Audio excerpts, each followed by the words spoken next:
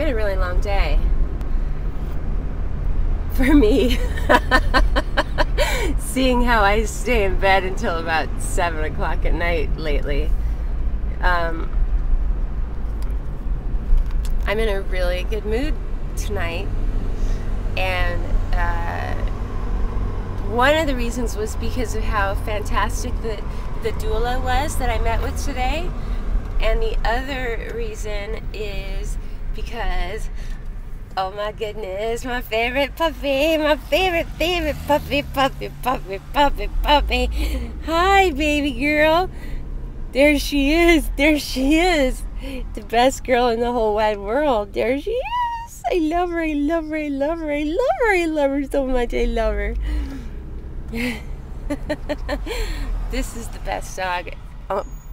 I literally, like, my pregnancy has been so horrible. It's been so hard and so sad and so emotional, and this little munchkin right here has really brought so much joy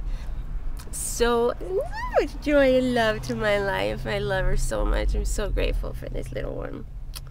Little Chug. Who would have thunk a Chug? There's a baby girl. She's tired. She's been in the car with me for almost 3 hours. Tired girl.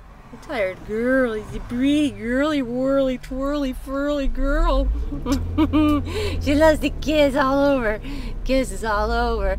Kisses all over. Kisses all over. In the eye socket. Get in the eye. Get in the eye. Up the nose. Up the nose. I love her. I love her. Okay. I've got a new book that I'm going to read that's surely to help me get over my heart that's broken. And I'm going to do some writing. And I'll probably turn on the television. And what is it? It's Friday. I don't know if there's anything to catch up on. Keeping Up with the Kardashians. Or is it Kim and Courtney go to Miami? I don't know. One of them. I just called my dad about 2 hours ago, and I said, "What are you doing, Dad?" He goes, "Oh, I'm watching that Kardashian show." All right. That's great. Okay. Bye.